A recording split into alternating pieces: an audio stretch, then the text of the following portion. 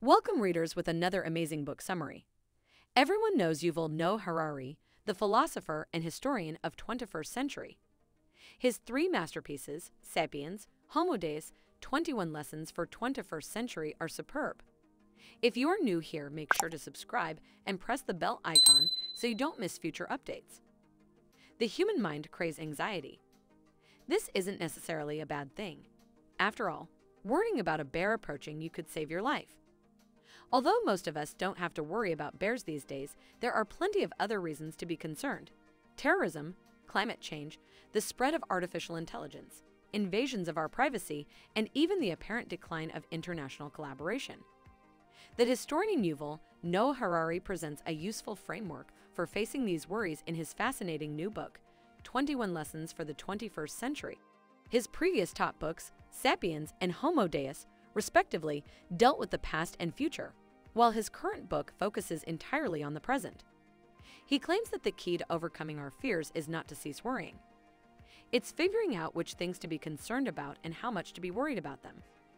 What are today's greatest difficulties and most significant changes? He asks in his introduction, what should we be looking out for? How should we educate our children? These are, without a doubt, big questions, and this is a big book.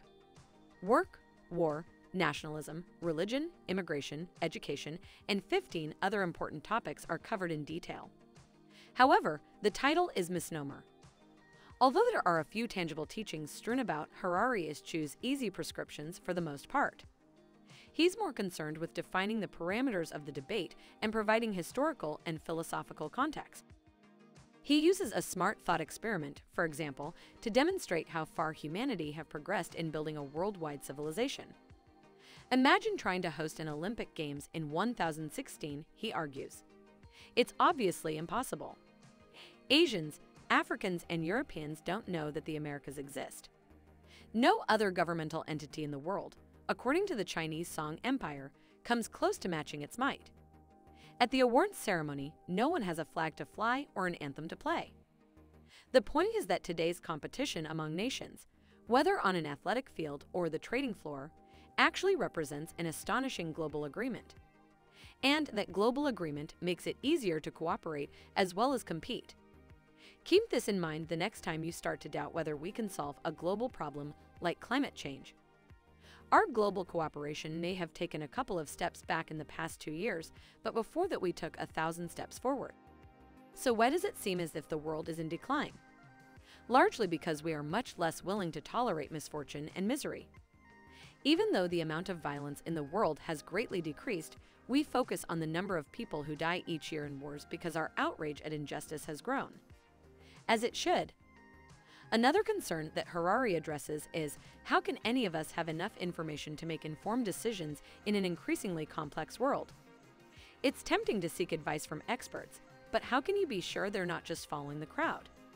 The problem of group mentality and individual ignorance affects not just ordinary voters and customers, but also presidents and chief executive officers, he adds.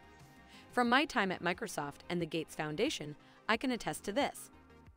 I have to be cautious of deceiving myself into believing things are better or worse than they are. What, according to Harari, should we do about it? Practical advice is sprinkled throughout, including a 3-pronged strategy for combating terrorism and a few pointers on dealing with fake news. But at the end of the day, his big notion is simple: meditate. Of course, he isn't implying that if enough of us sit in the lotus position and sing Om, the world's problems will vanish. He does argue, though, that living in the 21st century necessitates awareness, getting to know ourselves better and realizing how we contribute to our own suffering. It's easy to dismiss this, but as someone who's taking a mindfulness and meditation course, I found it fascinating. What do you think about the summary of this masterpiece? Tell us in the comment section below. If you want to buy this book, you can buy by clicking on the link in description. Thanks for watching.